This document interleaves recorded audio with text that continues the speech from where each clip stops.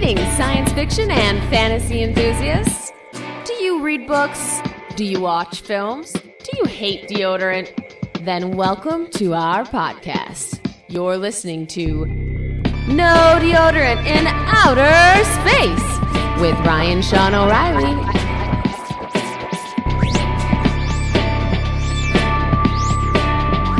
Now, let's get started. And they started getting into the Russian bunkers, slipping down when the lids were raised for air and a look around. One claw inside a bunker, a churning sphere of blades and metal. That was enough. And when one got in, others followed. With a weapon like that, the war couldn't go on much longer. Maybe it was already over. Good morning, good evening, good afternoon, and welcome to another edition of No Deodorant in Outer Space. My name is Ryan Sean O'Reilly. And joining me on this episode of the podcast is longtime contributor, co-host from seasons 1 through 3, Richard Mell. Hey, how's it going, Ryan? Pretty good, Rick. How are you doing? Good. That's good. I'm glad you were able to join me after watching a football game this Sunday afternoon. No problem. I was trying to figure out if you were going to be available at the time we said, so I checked on the internet. I saw the game had ended, but it went into overtime, and I was worried for a second, but I guess it ended. No. Yeah, it only goes on for like another 10 minutes, so we were still okay.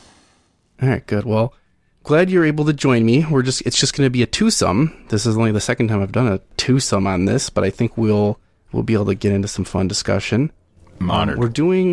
Yes, and I'm honored to have you.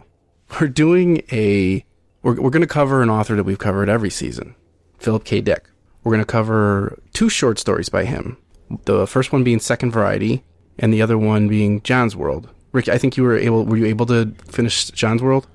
No, not really. I had some trouble with what was transpired there, but no, not really. But I got a gist of John's World with a podcast. But I mean, the guy was talking. I just didn't really understand what he was getting at. Probably because he was talking about a Dick book. So, well, that was podcast reviewing the story. Yeah, it was another podcast reviewing the story, and I tried to take cliff notes. It's just that I didn't really. It's a combination of not really caring and the nature of how Dick stories really go, and it's just a malaise. Well, all right. Well, then we won't get too deep into John's World, I'm sure, but we are going to be covering Screamers, the movie, which starred Peter Weller. And you did see that, correct? Oh, yeah. Yeah, all right. Let's get into the book first in this book episode. Let's just each do like our kind of one-line summary of the story of Second Variety. And I'll start us off. And my summary, my take on this story, just to set things up, is that it's a post-apocalyptic Cold War-style tale early in this author's career that contains entertaining edges and hints of emblematic future efforts in plot ideation and explorations into uncertainties for which this author is known. Uncertainties, yeah. So, yeah, uncertainties. If you were to summarize your thoughts on this story in just a sentence or so. Yeah, it's just a sort of a paranoid experience in the final war between the United States and Russia, where humanity lies on the brink and is about to pretty much extinct themselves with their own technology. All right, fair enough. The story, of course, is by Philip K. Dick, who we've covered, like I said, a number of times before. We did Total Recall, we did Man in the High Castle, and we also did Do Androids Dream of Electric Sheep in previous seasons. I'm not going to give like a rehashing, hopefully, of his life, but just to get into a little bit more nuances of his biography, I did do some research. I took a look at this biography I've looked up before. I've never read the whole thing through, but I looked at relevant parts. And it's called Divine Invasions, The Life of Philip K. Dick. It's by Lawrence Sutton, and it's pretty thorough. So I took a look at that to try to see, like, you know, what was going on with Phil's life around this time period. So I'll just get into that a little bit. Rick, feel free to comment or whatever at any time. Interrupt me with anything you care to think about this, or if you want to add something.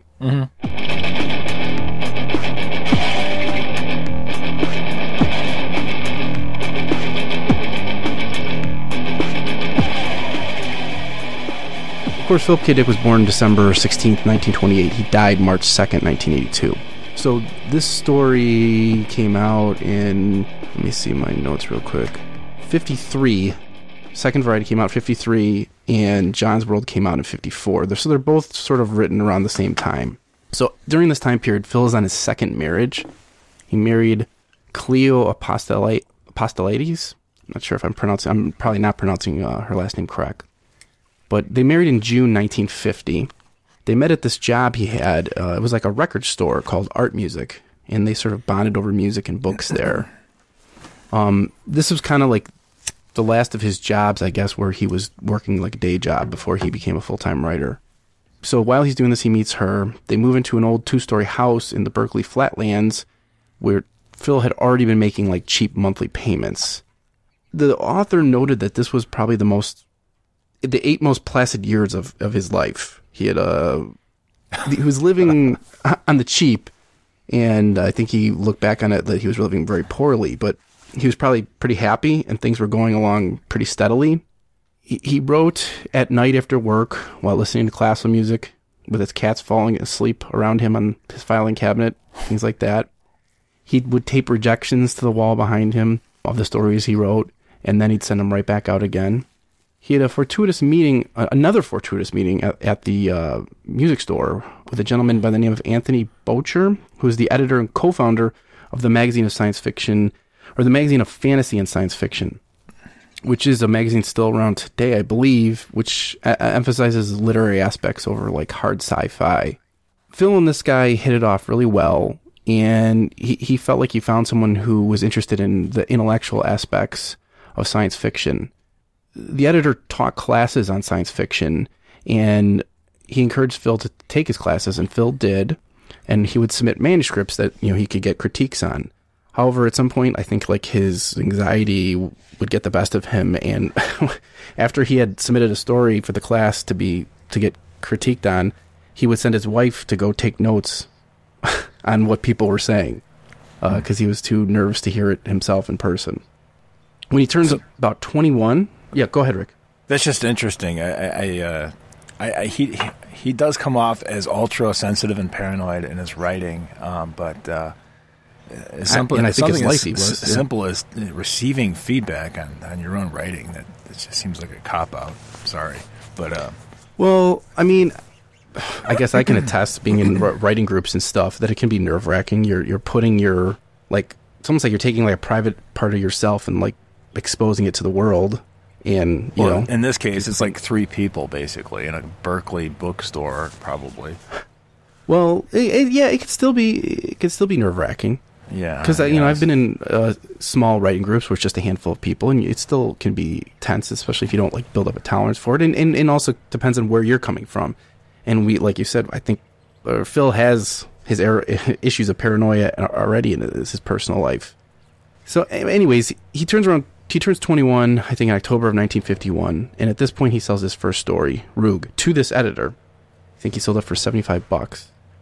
Then he sells another story to Planet Stories, and around this time he's fired from his job.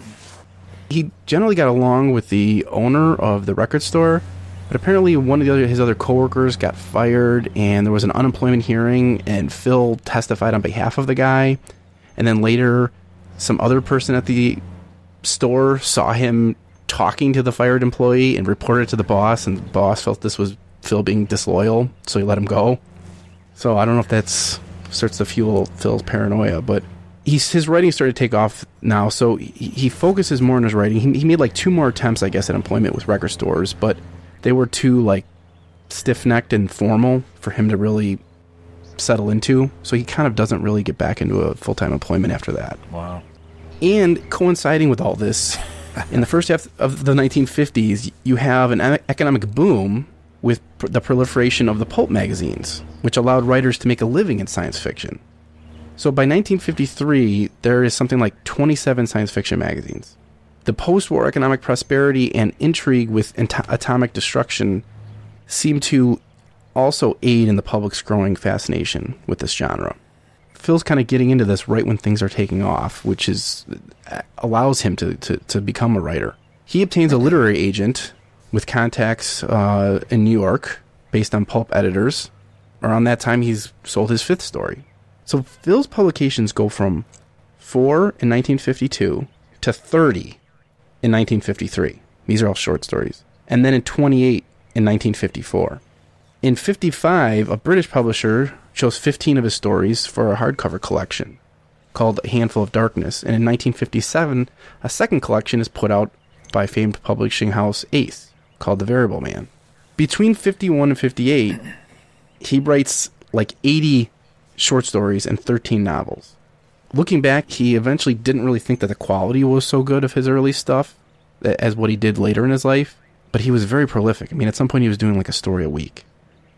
He wrote 2 novels and started a third in 1952 and 53, but by 1954 he decided to focus himself more on novels.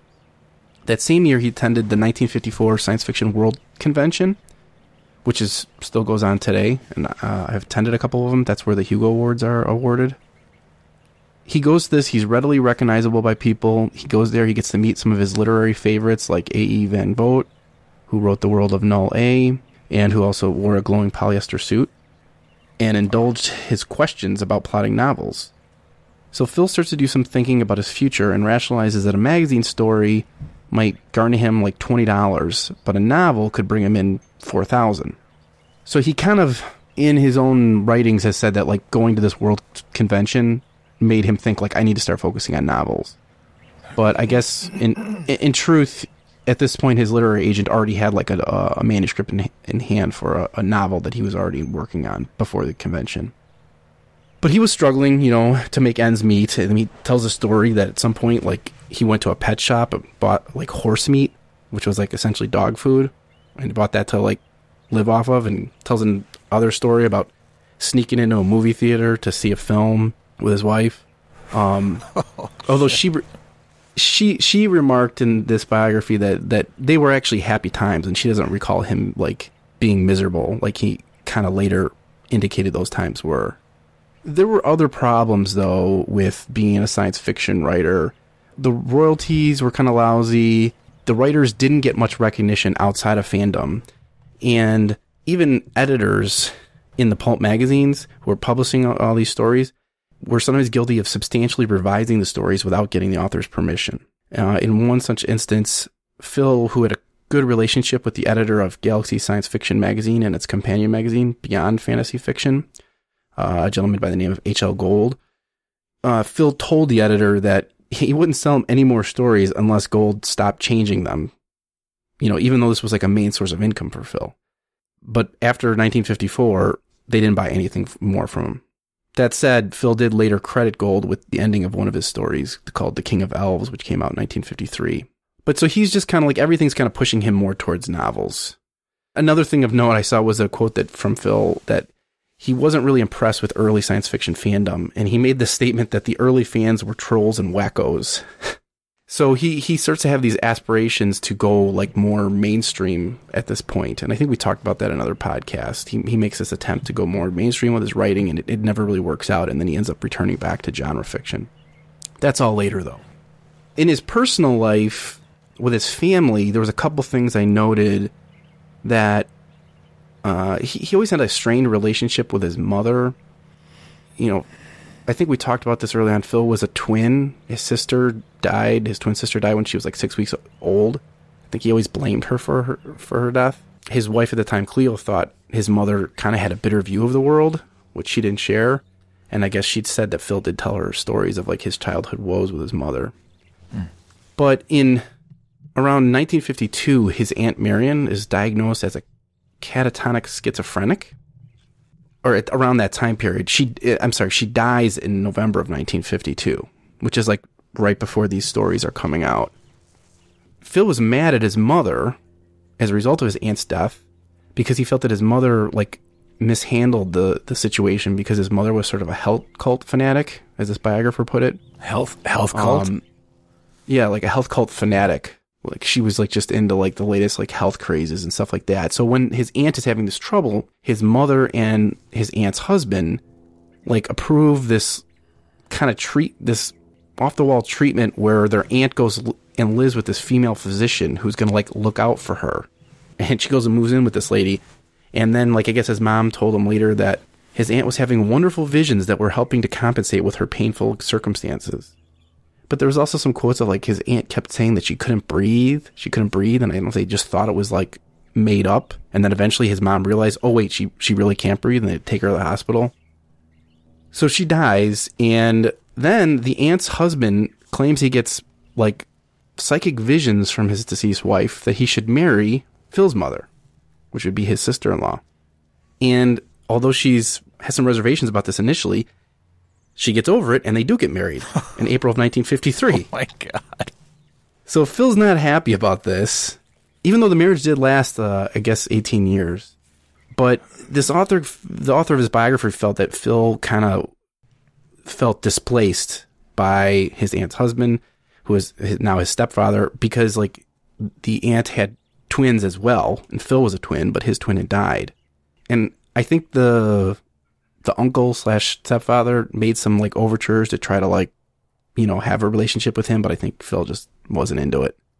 So that was kind of going on, like, around that time period before and sort of during as he's coming up with these stories. And I just thought those were kind of important things or big things in his life that, you know, may have, like, gotten into this, influencing these stories. But that's all I had.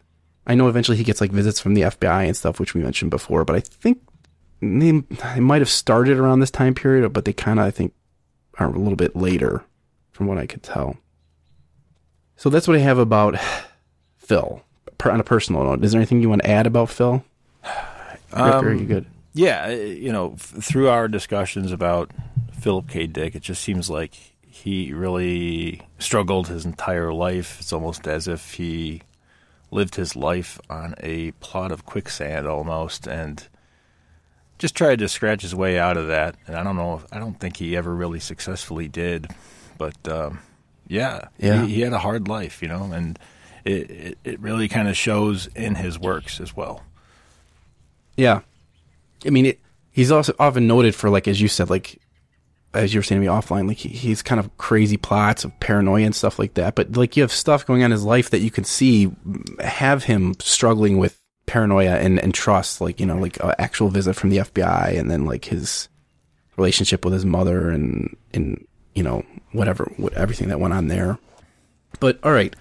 So that's Phil. Let's get into the actual story.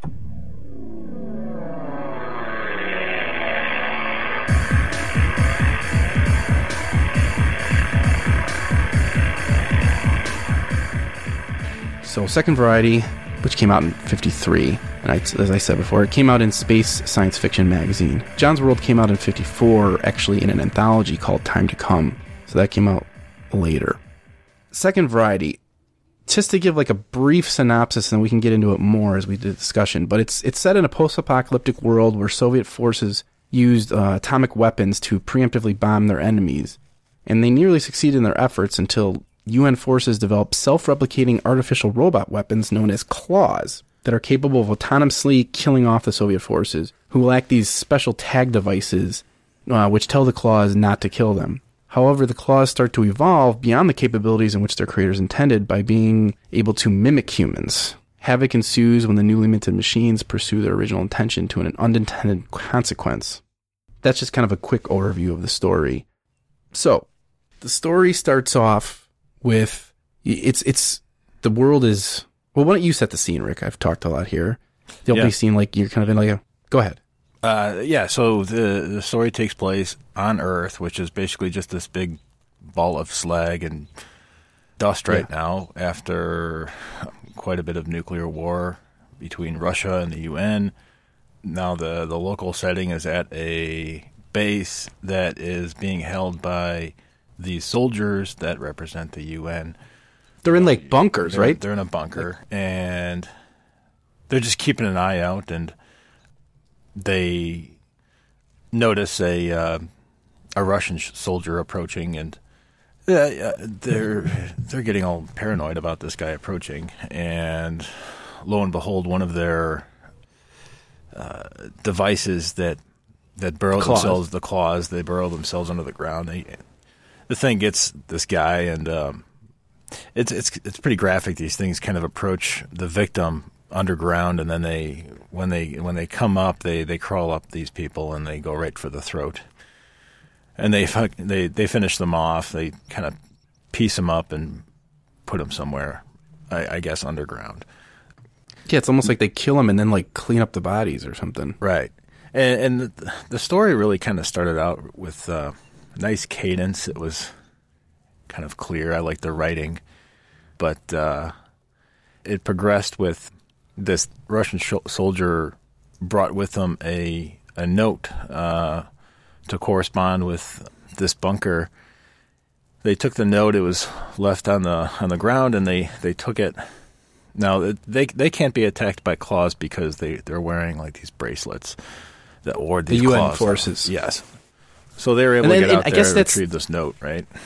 That's the only way they can't get attacked, right? Is they have to wear these like tabs or tags or whatever that around their wrists, and if they're not wearing them, they will get attacked by these machines. Right. Which that's the only way machines. And I didn't understand, like, why wouldn't the Russians have a way to like reverse engineer these tabs or something and have their own? But whatever. Yeah. Maybe it was just a really good secret, but yeah, unfortunately, you know, they designed these claws to replicate themselves and to be autonomous. So that really kind of gets into the rest of the story, because they're asked to come out and communicate with the Russian front line that's out there, I don't know, a few miles away. I don't know what really motivates them to go ahead and do this, but obviously they've been sitting in this bunker for a long time, and they're just sort of anxious to make something happen. And I think they believe that this is the Russians' declaration of surrender. So I think that's how they were inspired to kind of get out there and follow up on the note. Right, because they think that the claws are being successful for them, that the claws have actually brought the Russians to their knees, and it might make sense that the Russians are now looking to negotiate peace terms. Right. So I mean, they're suspicious. They're suspicious. He does like a call back to Earth to get like permission to go there, right? Yeah.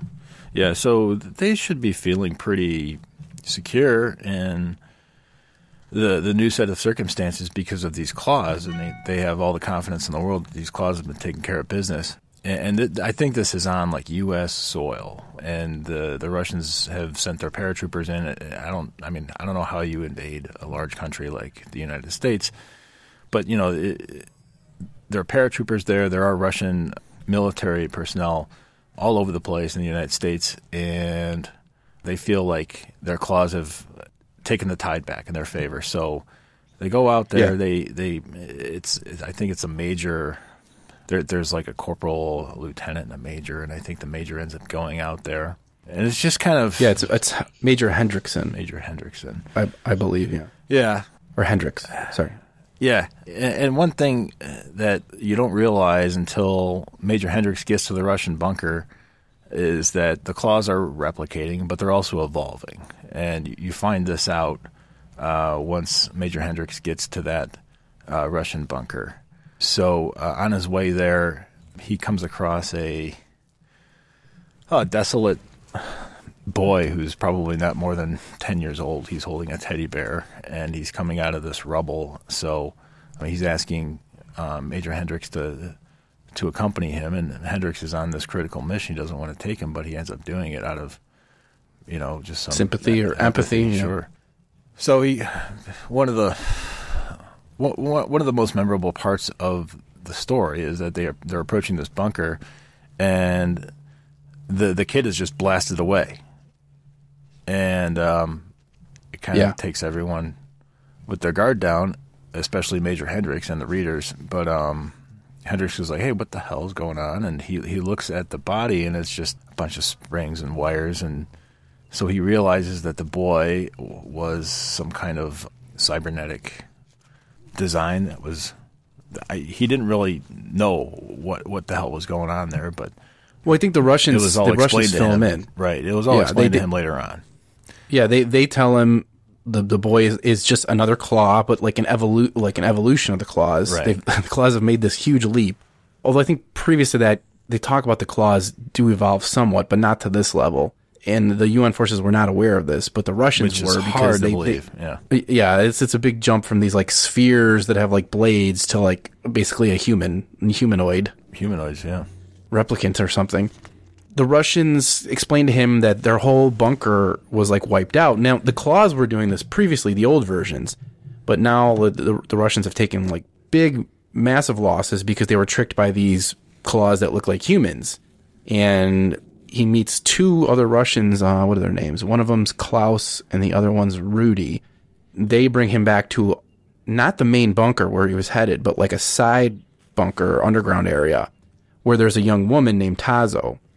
And they explain that there's like no one left from the main bunker, right? Everyone's been wiped out by these like kid Claws or whatever. And they tell him there's another version of the Claws, a wounded soldier. So there's another like replicant robot thing that looks like a man with like a missing leg or something. And he's just like hobbling like around. Crutch, yeah. Yeah, he's on a crutch. Okay. And that one has also tricked them. So now all that's left of this bunker is these two guys, and we find out that the only reason they survived is because this woman is a prostitute and they were visiting her. And they just happened to be visiting her when their bunker got wiped out. I think they're the ones that sent the note, right? That other guy that got killed by the Claws was from them, right? Yeah, possibly Rudy. I never caught that, but I don't know exactly who sent the note out. They all seemed like they were expecting him because they had, none of them were shocked to see an American in their bunker. And they all looked like they wanted to collaborate with him in some fashion. Yeah, doesn't he? Well, first of all, you get the sense that this whole planet, that everything is devastated because they're like, as soon as they do all this, they're like, you have to go underground with us quickly because the Claws are going to come back. I mean, they killed that one robot boy, but like the boy was underground. Yeah, the boy tagged him, and the boy basically marked their location, so they feel like they needed to get out of there as soon as possible. Yeah. So they go and they hide and they talk to him, and then they basically they want him to communicate back with UN forces I think they want to go back with him, right? And so they can get out of there because they're like, look, you guys made these things and they're out of control. Ready to go. Mm-hmm. Yeah, like how could you do this? And obviously, Major Hendricks is like, it's not my fault. It is. A handful, but this is the ugliness of war, right? So and they hang out in this bunker for a little while, and I think it's at this point there is a question of distrust evolves between the two Russian soldiers, where one of them accuses the other one of being a Claw. Doesn't that happen in this bunker before they leave? Yes. I think it's Rudy and this other guy. Rudy accuses Klaus. No. Klaus accuses Rudy, but he doesn't really get into it with Rudy. He just basically blasts him. But he ends up killing him, right? Yeah, you don't really... you're not exposed to the dialogue as a reader because during this time, Taza, I believe, takes Hendricks into the back room to ask for a cigarette, and she's just trying to seduce him. And the whole scene lies there. And then I guess when Hendricks turns his back on Tazi, he walks out of the room, and Rudy's at the gunpoint of the other gentleman of Klaus, Klaus, who ends up just blasting him. And there's your other shocker. Yeah, because Klaus claims that Rudy is a Claw, a robot, but then when Rudy is dead, they see he's just got blood and guts. There's no blood and guts. Yeah, there's no springs like there was with David, the boy robot. So like, okay, you just killed a human now because you thought he was a robot, and this is not good. This is not cool. And then Tazo comes out, the woman, and she's like, wait, why did Klaus do that? Maybe he is a robot. And that's where I feel like this is like the meat of like, this is where you're really into a Philip K. Dick tale, because like this is like what he does. He makes you like unsettled with what's real, what's not real, who do you trust, who can't you trust. Right. Remember the cadence that I talked about at the beginning of the story? Well, that cadence is completely, just kind of got swallowed up in this pool of quicksand, because now you don't know what's going on, and you're just going to let it play out from this point. You don't see... there's no anticipation for anything specific. Anything could happen. Yeah. I mean, to me, this is like the strong point in the story right here, where you're trying to go along with this character, and then all of a sudden everything's flipped on its head, and like you just said, you don't know what's going to happen next. I saw some like reviewers and articles where people say like this story is one of Phil's earlier stories that kind of shows where his writing is going to go in the future, which we probably saw like in Man in the High Castle and stuff that came out. Every book I think we've read, yeah.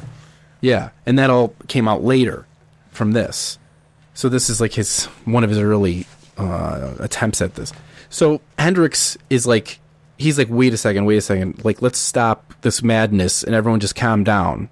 So he like no more bloodshed happens.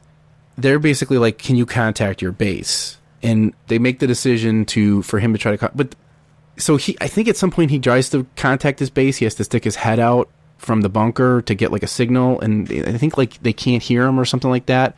So it's determined that they have to just go there physically on foot. Isn't that what happens?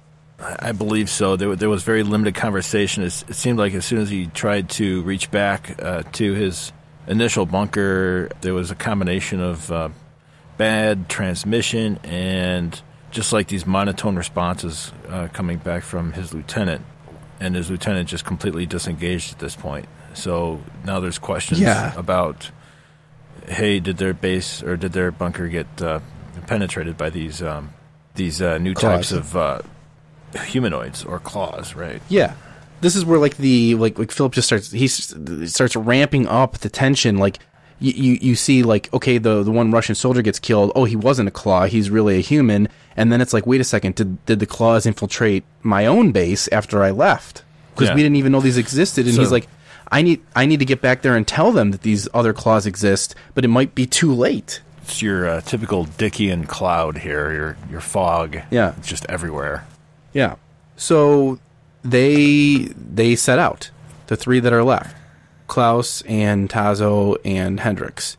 And they go to his base, and he's making contact, like you said, with his lieutenant, or who's like his friend, Scott, is the guy's last name, I think.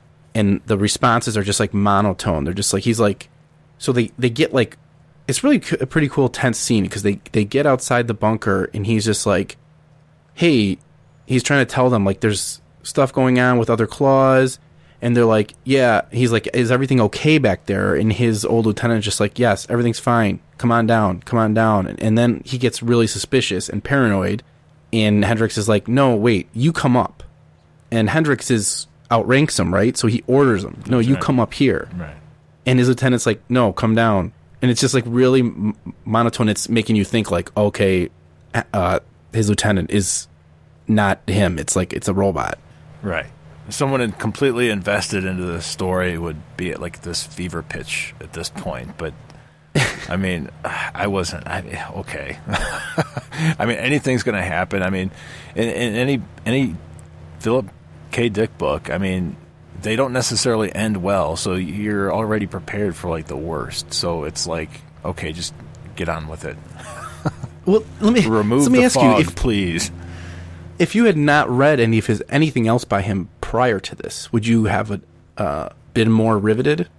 I don't know, possibly, but because you read this knowing like how he is, yeah, right. So it probably it gave you a different possibly, you know, if I saw this with a fresh set of eyes without knowing his persona and the way he likes to just kind of screw over his main characters, yeah. So then what happens next is, I think finally the bunker just opens, right? I don't think they know, he doesn't go down there, right? Yeah, I believe it does open. He ends up going in without he does. being able to command his lieutenant to come up, I believe. Okay, but then quickly he sees like 50 Davids in there? I believe so. Or just like a massive amount of these David robots. An infestation and they just of those boys with their teddy bears, yeah. Yeah, and they just come like flooding out. And I think even some of the wounded soldiers might be with. And so then it's just like chaos happens after that, because they're fighting and these robots are coming after them. At this point, we know that the protective wristband tab won't work. It will only work against the old variety of claws, the early models. Yeah, but these David ones and the Wounded Soldier varieties, it's not going to work. When it ends up happening is I think Klaus gets injured, and when this is going on, suddenly Tazo pulls out like a hand grenade and just like blows up all these Davids, and this is like a big explosion. Then she grabs Hendricks and is like, we have to get out of here. And he's like, what about Klaus? And she's just like, forget him. And they sort of abandon Klaus to be kind of mauled over by the early version Claws, because they're like, if they leave him there and he doesn't have a wristband, he'll get attacked by the early version Claws. But she's like, we need to get out of here. Right. And she takes him away. So then what happens next? I think there's like another opportunity for a sex scene once they kind of get free, but I think they're talking about a way out. I think Hendricks is being solicited to call in one of the ships from the moon base that the UN holds at this point to, their command center for the war is on the moon, and somehow she knows this and is asking questions about, well, call in a ship and let's get the hell out of here. This is uncontrollable. Yeah. And then I believe... And he's like... Yeah. He can't. He can't call in a ship, I think. And she's like, we need to get out of here. Well, I mean, I guess to set this up properly, like, the majority, like you said, the UN forces are all on this moon base, which is like a secret location on the moon or something like that. Right. And I guess it's mostly Russians that are left and UN fighting forces on actual Earth. Mm-hmm. The rest of the citizens of the UN forces are on the lunar base, kind of out of harm's way. So he's trying to rack his brains on what needs to be done. Then and I don't remember what happens first, but at some point he remembers that there is a spaceship that can possibly be used to go back to the moon. Mm-hmm. Yeah, because they do run into the spaceship, right? Yeah, she's like, we need to go there, and he can't think of where it is, and then he does think of where it is. But I think, does Klaus come back before that? He does come back. Obviously it's not obvious at this point, but like he survives all these underground claws. He comes back, and how did that interchange go? He comes back, and he's like, I think he's like looking like a injured soldier until they realize it's Klaus, and then I think Tazo just shoots him. I think she does, yeah. Kind of like how Klaus shot Rudy, because she shoots him, and then you see the gears and stuff on him. And she's like, yeah, he was another robot. Mm-hmm. So it's just like another mind fuck. Right. So then they're like, we need to find the spaceship. They finally go to the spaceship, and Hendricks is injured at this point. And when they find the spaceship, he's not doing so hot. And also the spaceship only has one seat on it. So it's sort of indicated that only one of them will be able to go on the spaceship. And Tazo tells him, look, you're too injured. There's only one seat. You should just let me go to the lunar base and I'll send back help. Mm-hmm. And he sort of resists her at first, and then she just talks him into it. The key point is that this base on the moon can't just be found. Like, you have to go there and you have to like broadcast these signal codes. And when the signal codes are given, then the base will reveal itself and they'll like be able to go to the base. And he has the signal codes. And this was another plot point I wanted to ask you, and I don't know if you have any thoughts on this, but I guess Hendricks would be the only one with these signal codes. I don't know if any of his other soldiers would have had them or not. I mean, they're all dead, I guess, anyways. He was the highest ranking member in that bunker, so probably he did it. Yeah. Obviously, the signal codes are top secret, and he hesitated before giving them to her, but he finally came to the conclusion that this was kind of the only way. There was only one seat. He was injured, and she was kind of like their last hope. And I think, obviously, I think she probably put an impression on him from the get-go. So, yeah, she ends up getting in the spaceship and takes it up. And but then, he realizes. How did he realize that she was a humanoid? I forget. I just like listen to the story. You can listen. There's audio versions of the story online in podcast format, because I think it might be in public domain, because there's also ebook formats that are available on Amazon. But as she takes off, I think all of a sudden like copies of her start appearing out of wherever and coming at him with these grenades. Yeah. And I think he tries to fight them off at first, and he realizes that they have the same grenade she had, And he's like, oh my God. Yeah, he's done. And she was really a claw. And he also looks at the brain from Klaus and realizes at some point that, like, Klaus was not the second variety. That's why the story's called Second Variety. They're checking on the varieties of these humanoids, right? So yeah. And he assumed that Klaus was the second variety because I think Tazo tells him that. But really, when he looks at Klaus's brain, he's like the fourth variety. So then it's like obvious that Tazo would be the second variety. And she tricked him all along. But his last thought, which I also saw in a review, which kind of puts an interesting twist on the story, is he's screwed up. You know, he sent this killer robot to find the lunar base where the remaining humans are and given the robot the secret codes. So he's basically doomed mankind's future. However, he sees the Tazo robots coming at him with their grenades, and he remembers that they killed the Klaus robot and the boy robot and the other, and he realizes the claws are already fighting amongst themselves. And he's like, wait a second, the claws have evolved to a point where they're now attacking each other, kind of like how humans were attacking each other. So he's like, maybe we're not so doomed, or he takes comfort in the fact that, yeah, I screwed up and I gave this code to this claw, but the claws are probably going to end up destroying themselves. Yeah, that was the one shining light at the end of the story. Yeah. But it's almost like a mirror. Like, I mean, he wrote this in the early 50s. You got the Cold War. I mean, that's still going strong, right?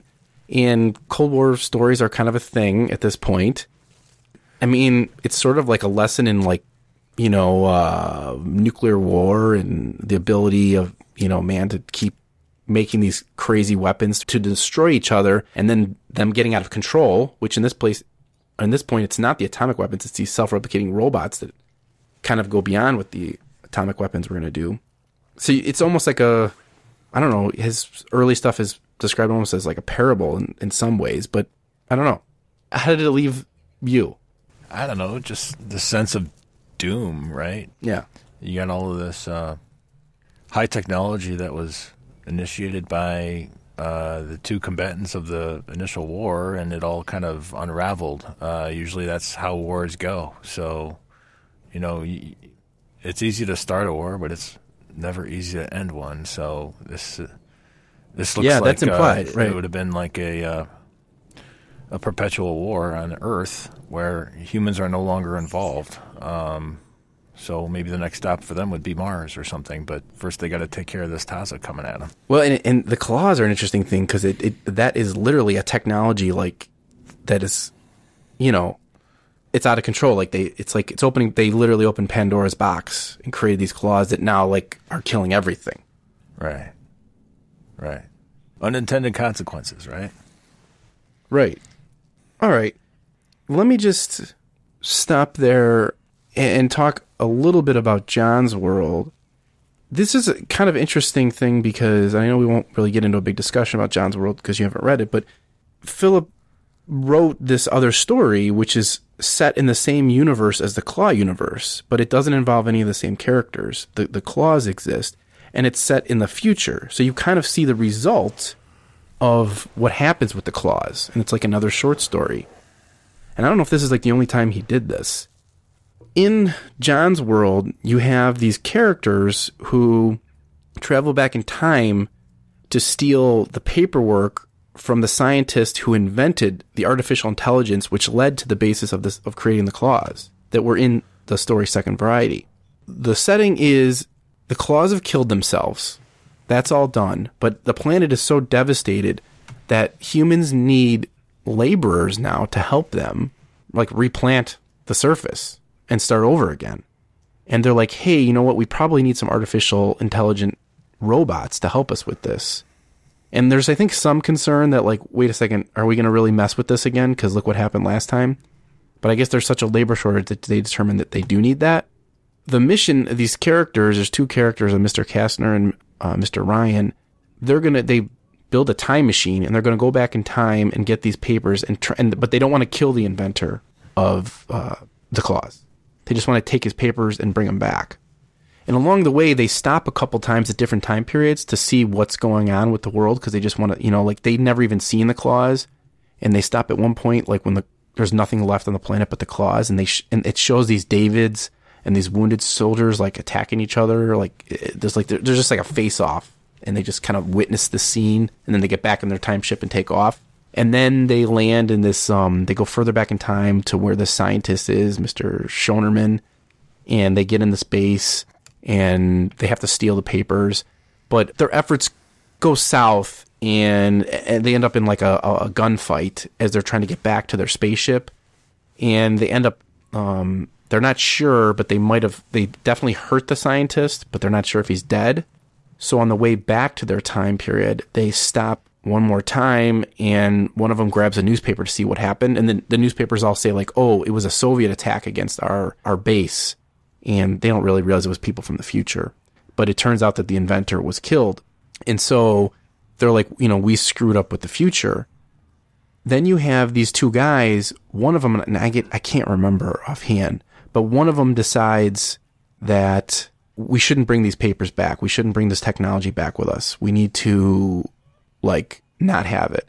And I think what he does is he uses his gun to just burn up all the papers against the other guy's will. The story is sort of bookended. In the beginning, it starts with one of the characters' son, Ryan's son, named John, has these visions, and they sort of determine he's mentally ill because he keeps having these visions where he is seeing another version of reality. And he sees this agrarian kind of societies where these people are just walking around in long flowing robes, and they're just talking about philosophy and things, and they're just living off the land, and there's animals and stuff around, and everyone's sort of at peace. Ryan, who is the inventor of the time machine, he's worried about his son who's having these more and more of these visions. So he ends up ordering a lobotomy for his son to help cure him of these visions. I guess the lobotomy does happen, and his son is cured of these visions. Well, it turns out at the end, when they go back to the future, they go back to their present. They go back in the past, they steal the papers, and they destroy the papers, and the inventor is killed.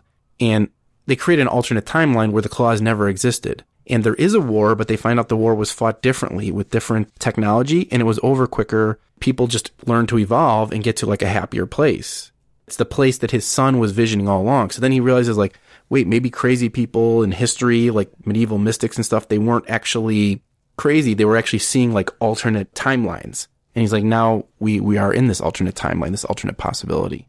And so that's basically the story. It's, I don't know, it's kind of interesting that he decided to go back and explore this topic and do something different with it. And I guess one of the questions that was raised by one of the reviewers, and I think you listened to that podcast, Rick, by that guy who talked about the story, is does that ending ruin the ending of Second Variety? Because Second Variety ends with a very bitter ending, or where the main character screwed up and sent the robots, or sent the Tazo robot back to the hidden moon base, and he's doomed mankind, but he does know the robots are going to kill themselves, which I guess does happen, but it's just very bleak. But in Second Variety, we learned, the robots killed themselves, but then a time machine was invented, and people go back in time and take away the technology to have the robots, and then they get the planet to a better, more peaceful place. So it's is Second Variety the doom that was forecast, and the tone of it, is that cheapened by the way he ends things in John's world? I don't know, I guess I don't think it matters really. Yeah. I don't think Dick really intended to make this a sequel of Second Variety. Second Variety might have inspired John's world, but knowing Phil Dick and the way that he just kind of goes about things in a half-baked manner, I don't think he really cares if you think this is a continuation of Second Variety.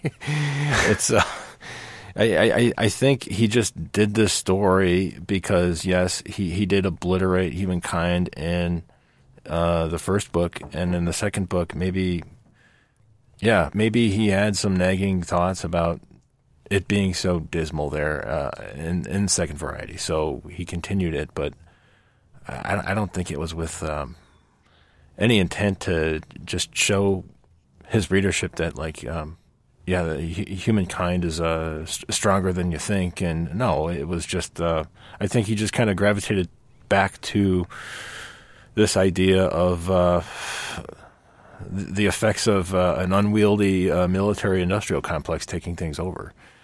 So it's all just a malaise, man. I mean, I don't think Phil Dick really wanted his readers to hold this inspiration for humankind and their ability to come back with the time machine or whatever. But, I mean, it was a convenient way for him to kind of re-explore this post-apocalyptic world that he had set up. I don't know if you were to just take John's World on its own, if you would have been sort of in the dark about, hey, what had happened in John's World. I'm sure it was all explained or what had happened in Second Variety. But I think you're better off just kind of taking the two separate stories on their own. I don't think they were ever intended on being really related. I think the second story just took from concepts of the first one. And yeah. I mean, to me, I think that they can sit side by side fine, and I think it's kind of goes with Philip K. Dick's themes of like exploring alternate realities and just talking about there being alternate realities. And so you can just lay this second story next to the first one as like another possibility, and like just and they can be considered on their own, and you don't have to like recycle job though. I mean, I don't know. I think it was just half-assed. I guess I don't agree with you there. I don't think it's a recycle job. I think he just like looked at something else to explore, and I don't think he negated his first effort. I think he did succeed in going in a different direction and making something else you can look at to reflect on. Right. Yeah, but he did differently. He recycled some of the old concepts that were introduced in Second Variety. And, I guess it ends up working out for him. I mean, it's a nice platform to lean on. But but he does different things. He does time travel and stuff like that, which is not in the first one. Yeah. So, and it's all different characters. Right. I mean, he doesn't just like, I think I saw the term in one of the reviews that like he doesn't like just like retcon, like decide like, oh, like I'm going to take what I wrote before and just change everything. This is like something different and something new. Mm-hmm. You're not just getting more of the same in a different, like he didn't just take the same thing, just like mash it up in a different order and give it back to you. Mm-hmm. He like takes some of the same and like puts it in a different direction. Yeah. Yeah. I guess if you look at both of these stories, you could imagine how these stories inspired other stories after it, especially in the movies, popular movies. I mean, there's a pretty long list of movies that probably borrowed from these concepts. Well, that's a good segue. Why don't we end things here and just give our final like star rating and comment, and then we can move into the movie episode. Sure.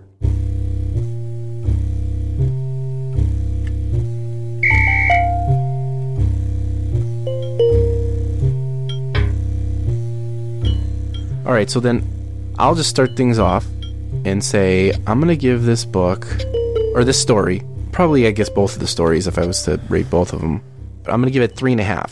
3.5? Stars. 3.5. That's pretty good. So, yeah, I liked it, and I remember reading another collection by him when we did We Can Remember For You Wholesale, which is the short story Total Recall was based on.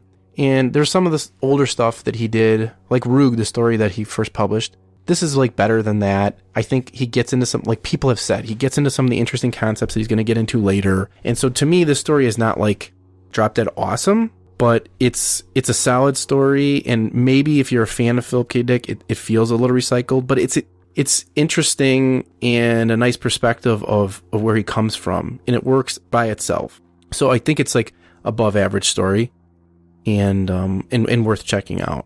So that's why I'm going to give it 3.5 stars. What about you? Out of 5, how many would you give it? Okay, so what I thought about the Second Variety, I there was not enough cohesion with the plot line and with the with the realistic options that were there. It just seemed like things just appeared and disappeared out of the convenience for the writer. I think it was just all a matter of convenience for him to just make the story is like it was. I don't think there was really like an intriguing plot here. It was more of like a statement about war and its unwieldy ways, and it just didn't attract me. It didn't inspire me to read more Dick books. So with that, I am going to give it 2 stars. Okay. I can see what you're saying with like the war stuff. Like it feels a little, I don't know, regurgitative or something. But all right, fair enough. So I will invite people to tune in later in the month when we're going to cover the movie Screamers, which is based on the one story, Second Variety. Till then, I would also ask people to go to our website, www.nodeodorant.com. And you can also subscribe and write reviews of the podcast on Apple Podcast or Stitcher, TuneIn Radio, and even on YouTube. All the places you can find podcasts, you will find our podcast. So until then, I'll say good night. Good night, everyone. Good night. For more information on the topics discussed in this episode, or to read our show notes and find us on social media, visit nodeodorant.com. For more information on Ryan Sean O'Reilly and his various works of fiction, visit ryanseanoreilly.com. The theme music for this podcast was written by John Doyle from the band I Decline. You can visit him at i-decline.com. Voiceover for this podcast was provided by me, Margaret O'Reilly. Well, that concludes our episode. We hope you've learned a lot. Again, thanks for listening to our show. And always, always remember, there is no deodorant in outer space.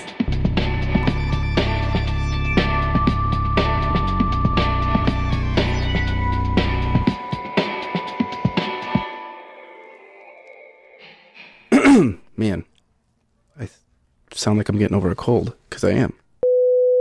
I got a plane going overhead, so just give me a moment here. Oh, okay. Perfect timing. Yeah. All right, Rick. All right.